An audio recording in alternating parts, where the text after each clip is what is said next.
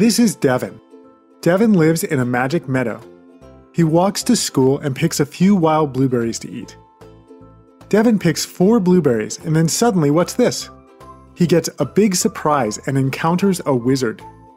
The wizard offers to magically increase Devin's blueberries. Specifically, she will double them and then add 3. Should we believe the wizard? Yes. We know her intentions from her expression, 2x plus 3. Devin throws his blueberries in the air, and the wizard fires lightning at them. Just like her expression said, first the blueberries get multiplied by 2. 2 times 4 is 8. And then 3 gets added. 8 plus 3 is 11. That's the order of magical operations. And it means that Devin gets 11 blueberries back from the wizard. That night, as Devin is sleeping soundly in his cabin, he has a dream about a delicious blueberry tart made from 27 blueberries.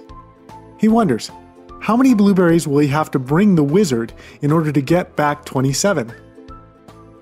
The wizard's expression is 2x plus 3. Devin starts guessing. How about 7 blueberries? Nope, the wizard will only return 17. How about 10? Dream on, Devin, that only returns 23. Is there a better way? Absolutely. We can crack this question by writing an equation. We want to know what x makes 2x plus 3 equal 27. Devin wakes up ready to solve the equation. All he has to do is reverse the magic from 27 in order to find x. The wizard's expression multiplies by 2, then adds 3. To reverse the magic, first we subtract 3, so 2x equals 24. Then we divide by 2, x equals 12. Devin needs 12 blueberries if he wants the wizard to return 27. Devin collects 12 blueberries, and right on cue, here comes the wizard. And now, for the moment of truth. Did Devin reverse the operations and solve his equation correctly?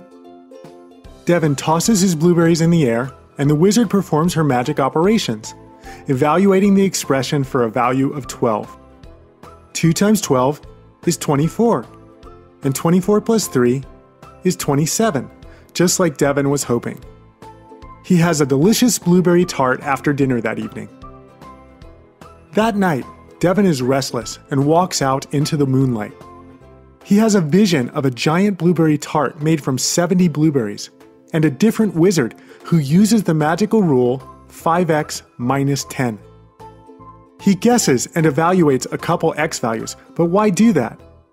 Instead, he can answer his question by creating the equation 5x minus 10 equals 70.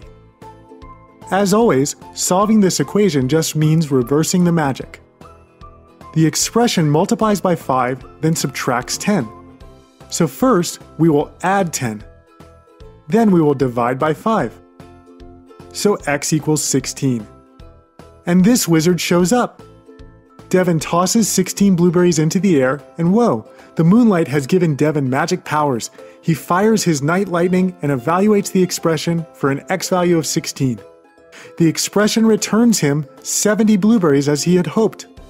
He makes a giant blueberry tart and shares it with the wizard.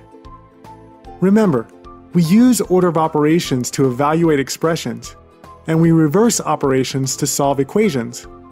But wait, where did Devin get those 16 blueberries from? Was this giant blueberry tart just a Midsummer Night's Dream?